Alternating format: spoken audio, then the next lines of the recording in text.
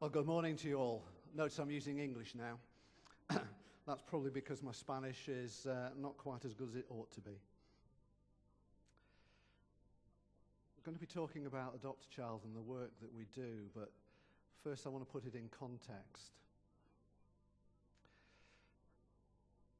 Because there are lots of organisations out in the world who do humanitarian work, who will go and help in times of emergency or do all sorts of other things as well.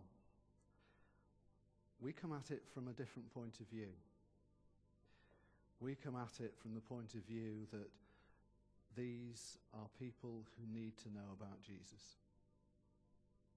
That is our primary purpose. Jesus, one of the last things he said to us was go and make disciples of all nations. Now, the very fact that that was about the last thing he ever said makes it pretty important. And it doesn't matter whether those nations are Scotland, England, Wales, Ireland, whether it's Europe, whether it's South America, it doesn't matter where it is.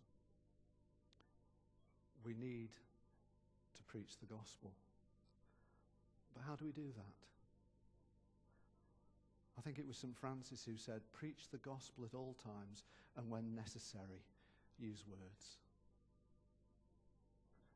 In the passage we had from Micah, he showed you, O man, what is good, and what does the Lord require of you? To act justly, and to love mercy, and to walk humbly with your God. It's not necessarily to stand on street corners shouting out to people about the gospel, though there's a place for that. But if people don't see the gospel in your lives, why should they listen to your words? People judge you by what you do, not necessarily by what you say. It's one of the reasons I love working with Adopt a Child, because for us it's all about showing these kids and their families just what love God has for them. Get out my magic piece of equipment and hope it works. Okay, so we're Adopt a Child. We're part of another organisation called Living Water International. And some of the things that they do, for instance, are plant churches. But what are we about? We're about being a helping hand. We're not there to take over. We're just there to give a hand. And we have this motto, changing the world one child at a time. Because we believe that once you start working into the life of a child, you do change their world. I'm sure you all know the story of the little boy after a storm who was walking along the beach. And he just started picking things up and throwing them into the sea. And a man came along and asked, what are you doing? He said, well, I'm picking these starfish up and throwing them back into the sea. And the man looked along the beach and there were thousands of starfish stranded on the beach. And he said, you can't make a difference. And the little boy picked a starfish up and threw it in the sea. Well, it made a difference to that one. You see, when you work into the life of a child, you're working not only into the child's life, you're working into the mother's life, and into the father's life, and into the life of the family, and the extended family, and then the village. And the ripples just keep on going. Because I happen to believe that even if Jesus had only saved one person by going through the agony of the cross, he would still have done it. That's how much God loves us, and we can do no less. It doesn't matter how old the children are. They can be 7 or they can be 70. They need to know that they're children of God.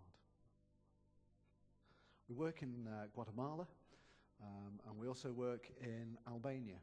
We're not quite sure why the Lord sent us from Guatemala to Albania, because they're hardly next door. But over the years we've learned that when the Lord says jump, you don't ask why, you ask how high. So when he said go from Guatemala to Albania, we did. And we're working with children in the mountains, we're working with children down in the slums, and currently we're working with about 11,000 children in Guatemala and Albania. Now, those are the kids who are registered on the programs. if they happen to fetch along a friend, we'll feed the friend as well. You see, when we open the programs, we open the doors to all the kids in the area. We don't choose who comes, they choose. How can we choose who's worthy of being fed? We just feed whoever comes. We think we're quite an exciting program. You'll probably find that I get quite worked up about this because I really love what we do. And I think it's amazing to watch God in action and to see the changes that he makes in these people's lives. But we believe we are an exciting program, providing care for the whole person, for the body, the soul, and the spirit. Because, have you ever thought, we are unique in the whole of creation? Because in Genesis we read that the animals and the birds of the air were made out of the dust of the earth, and so was man. But God breathed his breath of life into man, and he became a living being, a soul. We combine both spirit and earth. We're unique. And God loves us. You know, and we've got to deal with people in the same way that God deals with us, body, soul, and spirit. So we deal with the body. We deal with the spirit. We deal with the soul. But in the end, it's about making history. I always include this photograph. It's quite an old one now. It was taken in 2002. But that is the first Christian baptism in the Muslim village of Rodakal in Albania in nearly 600 years. That village, which was 100% Muslim, is now called the Christian village. Because the people embraced the gospel, not because of what we said, but because of what we did. So what makes us a little bit different? Because you all know about sponsorship organisations, they're advertised on the TV. That's one thing we don't do. We don't do any advertising. Because we believe that if you're giving money to kids, that's where you want it to go. We're not paying for a TV advertising campaign. Well, we remember where we started. And we started in that caravan about 34 years ago now. And there were two American dental missionaries, Mac and Peggy McCowan. He was a retired engineer and then retrained as a dentist. So I often wonder what his fillings were like, you know, how deep he went. But they were there in that caravan in the Quiche Highlands, which then was even more remote than it is now, in the middle of a civil war. And I bet they must have been thinking, Lord, why have you sent us here? But it was when they looked around and they saw these starving kids. Because most of the men were either dead or they were away fighting, and the mums were trying to keep body and soul together. And very often in the mountains, when food is tight, their basic diet is black beans and tortillas. The mums would mix earth in with the black beans to make them go further. And very often they would not eat themselves so that their kids could have whatever they had. And at that time, 60% of the children were dying before the age of 5. And that was just from lack of nutrition and basic medical facilities. So Mac and Peggy just started sharing their food with these kids. And the kids came to the caravan and the word got out and more kids came. And they ran out of food and they ran out of money and they got in touch with their church and the church sent them money and they bought more food, and it just sort of grew from that. And bit by bit, they started sending photos of the kids back to the church so that people could pray for them. And people said, well, I want to support this child. And that's how the sponsorship started. You know, it wasn't a planned thing. Well, it wasn't planned by us, but God had got his plan. And now we've just moved away from that. When we started in the 1980s, that was the wooden building that we put up so that we could feed the kids. Only problem was we were feeding not only the kids, but the local termite population. And it reached the stage where you leant against the wall and you just fell straight through because the termites had eaten the inside of the walls. So we replaced that one about 10 years ago with this steel and concrete building, and now we feed about 1,200 children at a time in that building. It's also there that we have the kitchens, and they prepare, I think they prepare something like 1 million meals a year now. It's an awful lot of meals. And the ladies are in there from about 4 o'clock in the morning in this kitchen. And believe me, when you go in that kitchen, you think it's hot outside. It's really hot inside. But they're there every day. And every day they make about 8,000 tortillas by hand so that the kids can have something to eat. So we look after the body, the nutritionally designed meals, so that, because as I said, their basic diet is black beans and tortillas. Now, if you're like me and vegetarian and you like black beans, that's great, no problem. It's a bit lacking in some minerals and nutrients, so what we do is we give them meat, either chicken or beef. We give them rice with vegetables grated into it because they're not always used to having a lot of vegetables. They have special drinks that are laced with minerals and vitamins, and we sweeten it a bit so that the kids really love it. They have the tortillas with them. You can't have a meal without tortillas. The kids come in and they eat, and I don't know about you lot, but when we were raising our kids, we had all sorts of things that they wouldn't have. I don't want any peas. No Brussels sprouts for me, thank you. I don't like this, I don't like that, I don't like tomatoes. We went through one stage where one of our kids wouldn't have wet and dry on the same plate. That was a trying time. But these kids, they sit down in front of that food, and it's like watching vacuum cleaners. That's it, bowl full of food, gone. And then they go back, and they ask for more, and as you can see from that picture, it's a serious business is eating. That little lad, he's got 2 or 3 tortillas piled up on a cup there, and they're eating. And they do go back once or twice or 3 times or 4 times. We'll still give them food because we know that we only feed them twice a week because we don't want them to become dependent, but we do want to give them the nutrition that they need to grow healthy and strong. And very often when they go back for a second or a third or fourth helping, they're secreting it away so they can take it home with them.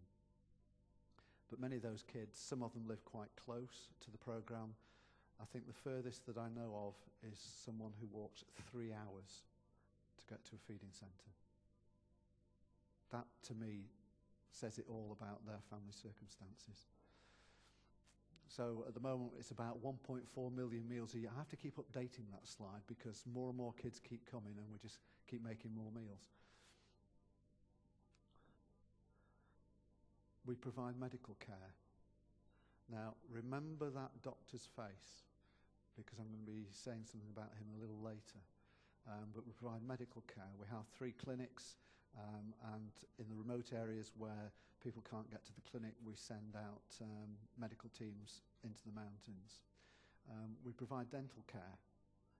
We have dentist clinics as well at 3 of the programs in the mountains and also in Albania. We also look after the spirit, because we're there for body, soul and spirit. And for us, the most important thing we can do is give them the opportunity to hear about Jesus. And we do that through Bible teaching and through classes. Now, it's not a question of you sit through the class so you can get fed. It's a question of come and eat, and here's an opportunity afterwards. Some of the programs, it's only 20% of the kids who go to the classes. That's in one of the stronger Muslim areas in Albania. Other places, it's 80-90%. It's not a compulsory thing, and we do not make it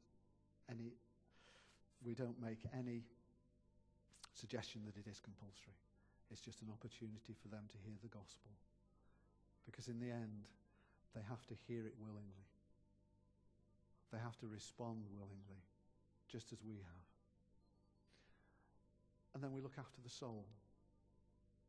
I don't know about you, but I've known people who've backslidden because there hasn't been someone there just to be in support of them.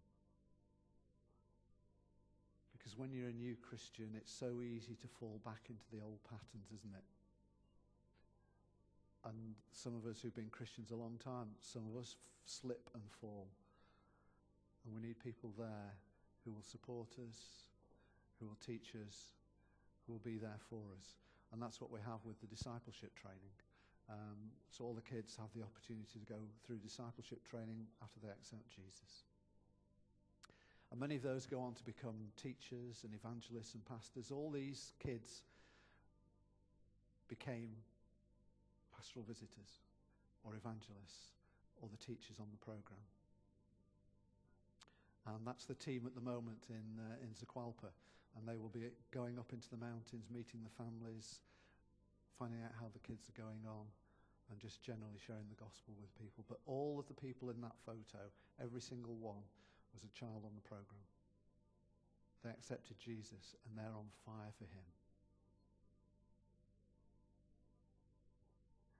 We work in the slums in Guatemala City, as well as up in the mountains in the Quiché. When we were saying that the mountains were about 8,000 feet up, Chuchucar, that picture is at Chuchucar. It looks completely different from the top of Ben Nevis. Ben Nevis is barren. There, trees grow and it's fertile and people have farms. See that area there? That is a farm. It's nearly vertical, but it's a farm because they will grow they'll grow crops wherever they can, because most of the farms are only about 1.5 acres, and it takes a lot of doing to feed a family off 1.5 acres, even in a fertile country like Guatemala. We try to connect you on a one-to-one relationship so that the kids only have one godparent. See, kids like this guy here, Francisco René Gutierrez Ají. You need your teeth in to say that last name, don't you? He comes from an area called Paso Hoch, and his father has a very unstable home life and sort of seems to come and go. At the moment, he's abandoned the family. Francisco and his brother are under the responsibility of his grandparents, and they make every effort to give the kids a better life. Granddad's a farmer, also works as a bricklayer. Grandmother's a housewife. Sometimes they receive some support from his mum, who's working in the USA. These are broken families. There's a lot of addiction to alcohol in the mountains, and a lot of that is because of the Civil War. From 1960 to 1996, so that's 36 years, there was civil war, and most of it was concentrated in the mountains in the Quiché. And a lot of the guys, the only way they could cope was by drinking and forgetting. And I'm afraid that still goes on. So there is a problem with alcohol. There's also a problem with domestic abuse as well that is very closely tied to the alcohol. But we try to connect you with the kids on a one-to-one relationship. They call us padrino or madrina, godfather, godmother. And that's the sort of relationship that you can build up with the kids. Because we believe in people corresponding with the kids. Even if they can't read or write, the letters you send are translated to them, and then they'll give a reply and it'll come back. Sometimes it can be quite interesting reading the translations, because you write in English, it's translated into Spanish out in Guatemala, then it goes up into the mountains, and the kids up there will speak a language called Quiché, which is very different from Spanish. It's an Amerindian language. And then the reply will be in Quiché, will be translated into Spanish and then back into English.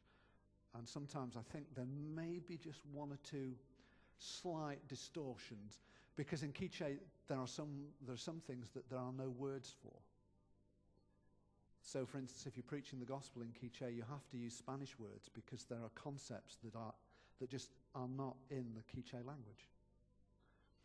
But we believe in people corresponding, and you can actually build up a very close relationship through these letters. Sue's got a whole folder with the very first girl that she started supporting when she was age 4, wasn't it, Maria? She's now a young lady of 14, and pretty soon we'll probably lose her because that's marriage age in Guatemala in the mountains. And very often that's the sort of age when the girls drop off the programs because they get married at 13, 14.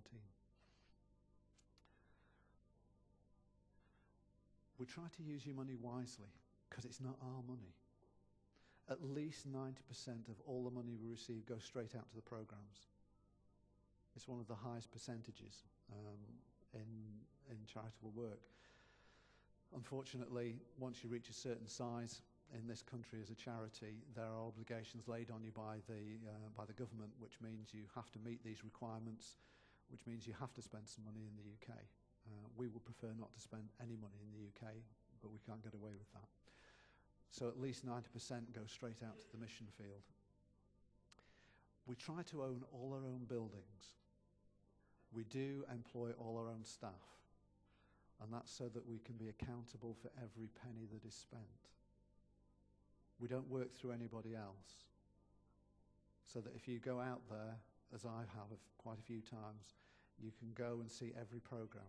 You can go and see what a difference it makes in people's lives. You can go and look through the books if you want to.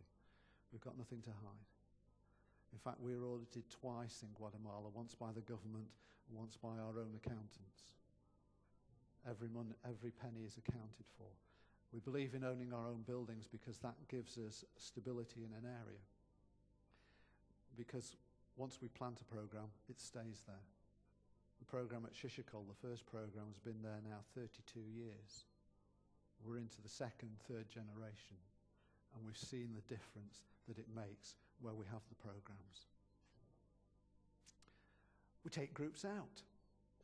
You might even recognize 2 people in that photograph. If I put my hat on, you definitely know it was me up in that photograph, and then my wife Sue is up there as well, and she's just sat over there. But we believe in taking folk out so that they can see what goes on. But best of all, you can get to meet your kids. And that is such an awesome thing to do, to actually meet them in their own home and to know what a difference you're making in their lives. Some of the programs we have now, we have 3 places called El Refugio, which is where we open the programs not just for the food, but also to give the kids a place of refuge and a place where they can just go and be kids, because many of them are working from the age of 4 or 5 upwards. It's difficult to be a child in Guatemala, and we try to give them a place where they can just be children. And we have these youngsters, the ones dressed in green, they're called collaborators. Doesn't have the same connotation in Spanish as it does in English, but they are all kids of about 14, 15, 16, 17 who've accepted Jesus into their lives and want to work with the other young kids and share him. And they're the kids who basically run the refuges. And there in the middle, you can see the latest recruit. It's called Juan, and it's a duck. And the kids of 3 and 4 and 5 think he's fantastic. But it allows us to preach the gospel in a way that they can understand and relate to. The leaders up in the Quiche there are Martin and Gregoria. And Gregoria is the first Quiche lady to be qualified as a youth pastor. Which is quite something up in the Quiche, because the women are definitely second-class citizens, and yet they hold the whole society together.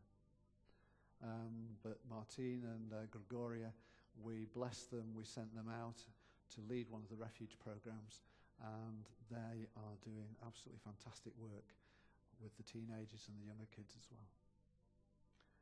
And then, of course, we work in Albania. We started there in '95. This is Rodakal, which, as I said, was a completely 100% Muslim village. That's the program at Rodakal now. custom-built feeding program church, flat for the pastor.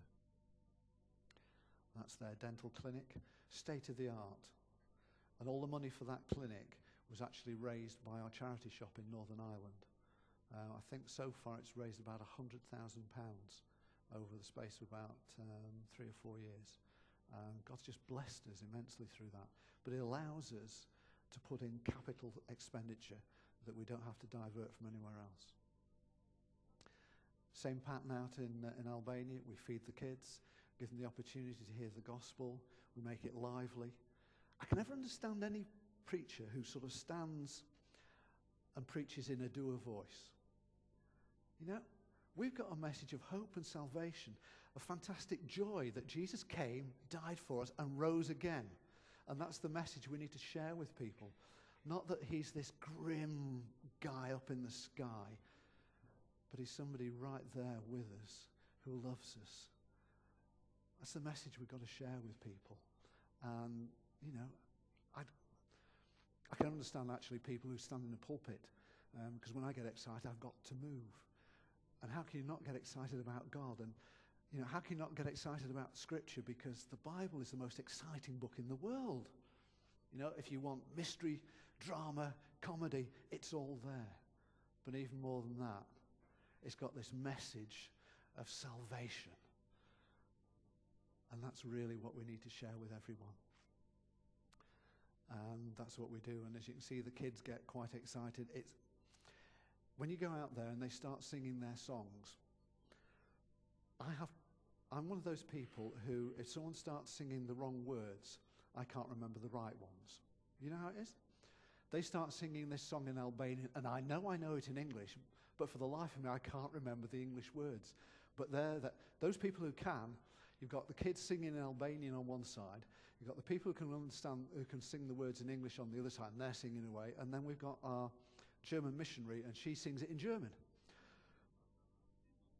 But it's all about making a joyful noise for the Lord, isn't it? But they enjoy their time. And as I said, Rudakal is now the Christian village. Because it's all about reaching people. You know, and it doesn't matter how old they are. It's all about reaching them, whether it's in Albania or in Guatemala. Both those pictures, by the way, were taken of people waiting to see the doctor or the dentist on medical campaigns. We don't waste an opportunity to share the gospel with them. Sue works in the National Health in our local hospital, and I once said to her, "Do you think we could get away with having someone preaching to the people while they're waiting in your waiting room?" She said, "I don't think they'd allow that." I thought, what an opportunity. While people are waiting to have their bodies saved, what about their souls? So we do that out in Guatemala and Albania. And we have these medical and dental outreaches. That lady there, she came and she wanted to know why we weren't making any charge. Why were we giving her free medical help? Because she'd never known that. Certainly not since the fall of communism. Now they have reasonable medicine, but you have to pay for it. Before they had lousy medicine, but you didn't have to pay for it. I'm not sure which is the better option. But she was wanting to know why she didn't have to pay. And we said, because it's free. Why is it free? Because that's what Jesus tells us to do. Why? Because he loves you. Why? Before she left, she'd accepted Jesus into her life as her Saviour. And 6 weeks later, she went to heaven. It's never too late. It's never too early for people to know about Jesus. And say we do it both in Guatemala and Albania. This is outreach in Guatemala with the medical team. As you can see, the conditions are somewhat primitive, but people queue up to get this medical care because it's the only chance they'll get. Because in the end, it's all about relationships, isn't it? You know, the relationships that the staff have with the kids, the relationships that we have with the kids. But more important than that, the relationship that they can have with Jesus. Because our God is a God of relationship. You know, he's not a God of subjugation. He's a God who says, I'm your dad. Come on, son. Come on. It's about relationship. Because it transforms lives. Dr. Pablo, he was one of the kids at that caravan 34 years ago. He had a burning ambition to be a doctor. Not a chance for a little ragged kid in the quiche. But Mac and Peggy helped him, paid for his medical tuition, and he went on to become a doctor. He could have stayed in Guatemala City. He could have gone to the States. He could have made a really nice living for himself. Instead, he came back to the Quiche Mountains, and he lives in what Sue describes as a glorified garden shed. It's just 4 wooden rooms, chalet. He is one of the most humble, awesome guys I've ever met. There's Goyo. Goyo came to the program as a 13-year-old boy. He left his Kalashnikov at the door because he was a boy soldier. He was a boy rebel. He came to the program for a free meal. What he found was free salvation. And now he's our senior pastor in Guatemala. And he's just handed over responsibility for one of his churches to this young man who's 25, Wilmer. He's a man on fire for God. To hear him preach was just a privilege. He's now in charge of the church at Tunaha. Goyo is raising up pastors to take over from him. You know, he's not sort of saying, I'm in charge, I'm going to stay in charge, you're going to be under. He's raising them up because that's the pattern we should have, isn't it? To raise up the next generation, the next generation. It's so easy for us older ones, and I can classify myself as that nowadays, as I have my bus pass. It's so easy for us older ones to sort of say, you know, well, I know better. No, we don't know better, we just know different. We need to raise up the next set of leaders. And that's what Goyo's done with Wilmer. Both Goyo and Wilmer were kids who found Jesus on the program. Because in the end, that's what it is for us. Ilir, he's our chief evangelist in Albania. Everybody in the area knows Ilir. He started life as, he was in the army. We first took him on as a security guard because, to put it politely in Albania, if it isn't nailed down, it disappears. And he was one of the compound guards that we had. And we employed him because he's not very tall. He's about the same height as I am, but he's built. You know what I mean? Built. And you wouldn't want to take him on. He is now our chief evangelist. You know, he was a strong-arm guy. He's now a strong-arm guy for God. But he doesn't operate in that way anymore. Jesus transformed him, just as Jesus transforms us. And I just slipped Kevy in because I had the privilege of presenting him with his certificate of baptism. He comes from a Muslim family. He accepted Jesus into his life. And it was just awesome to be able to pray over him and to thank God for the salvation that he accepted. Because God changes lives. We don't change lives. You don't change lives. God does. But we can be instruments. And that's what AAC is. Changing the world one child at a time. You know, and you can be part of it because there are 4,000 kids on the programs who haven't got sponsors, but they get fed. They get the opportunity to hear the gospel. You know, guys like him, Francisco, that I talked about earlier. We'd love it if some of you became godparents. We've got lots of kids through there. Sue will only be too happy to nail you down and take your money off you. Because we're not afraid to ask for money. Because it's not our money. None of us have money of our own. It's all God's. We're stewards. Costs £18 a month. I don't know about you, but £18 a month is not a lot. When we had our kids, we used to go to McDonald's. Terrible thing to confess as a good parent, isn't it? You know, we took our kids to McDonald's. But it cost us that much just for one meal. £18 a month means the difference to these kids to a healthy life or possibly an early grave. But more than that, it gives them the opportunity to hear about Jesus and, more importantly, to respond. Because that's what it's all about in the end. We can be well fed, we can be well educated, we can have all the riches of the earth, but if we don't have Jesus, we have nothing in the end anyway. These kids and their families need to know about Jesus. If you want to put it another way, it's 60 pence a day. We stopped having daily newspapers so we could afford another kid. Sue stopped having coffee when she went out shopping, and that was another child. There's lots of things that you can do that cost us nothing, but it just gives them everything. Changes lives, theirs, ours, but you can change a life today.